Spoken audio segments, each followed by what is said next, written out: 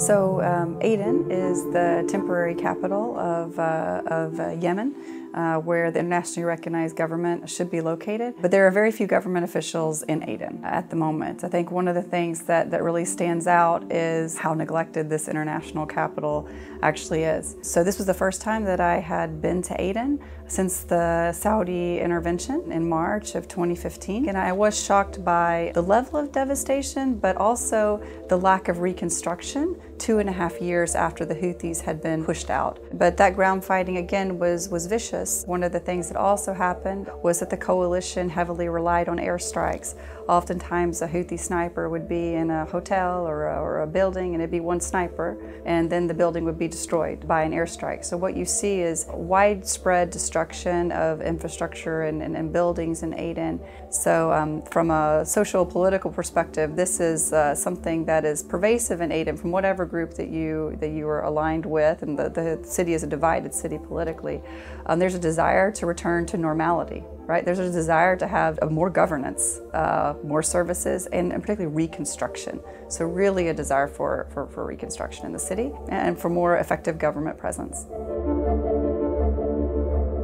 So the national level peace negotiations have been frozen for some time. We have thought from the beginning that the structure of the UN negotiations are deeply problematic and need to be reconsidered.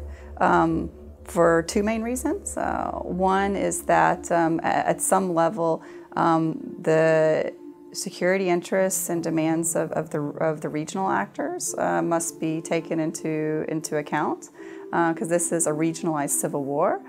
Saudi Arabia is very strongly backing the internationally recognized government side of the equation with the UAE. So the idea that the Houthis and the internationally recognized government are the two actors that can bring peace to Yemen or to solve the now more complicated Yemeni problems that led to the civil war in the first place is unreasonable and unrealistic. So the Houthis do not represent all the forces in the north, and the internationally recognized government cannot by any stretch of the imagination represent the other forces that are anti-Houthi. The internationally recognized government has very little presence on the ground, and that was very evident in this trip to the south. Just as Yemen is no longer one country in terms of governance or security structures, it is fragmented along historical divides. Same thing with the humanitarian situation. I mean, in some sense, the humanitarian disaster in Yemen, I mean, it does affect everyone, but it affects different regions differently to some extent.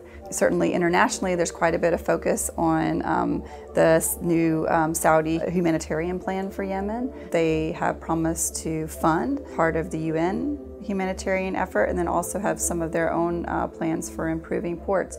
But the focus of most Adenese that I spoke with, and particularly the business community, was really the need to revive the economy. The idea that humanitarian aid is not what is needed. It's the jobs in Saudi Arabia that are needed. It's the remittances that are needed. It's getting the economy back on track inside of Aden through activating local governance, the judiciary, laws, for dealing with the rial, the central bank.